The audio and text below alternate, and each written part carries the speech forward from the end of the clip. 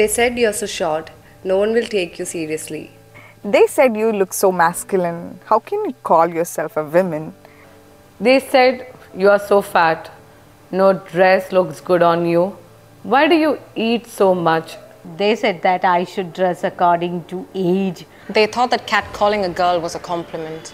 Girls cannot be sportive than guys. And who would want to marry you? You don't even have long hair. This girl is not at all pretty.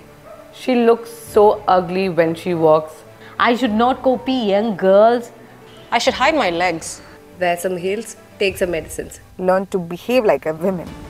Wear a size larger. Hide those fats. I should have some shame. If guys stalk you, you deserve it. Cover yourself.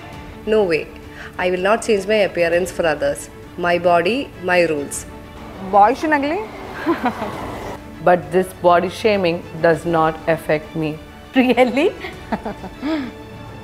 But I'll wear what I like. This is my body, my rules. Short and not beautiful, my body, my way. You want me to change myself for others? I am unapologetic for being what I am. The way I feel, the way I like. I feel beautiful this way because this is me. I am me. I am me. I am me. I am me.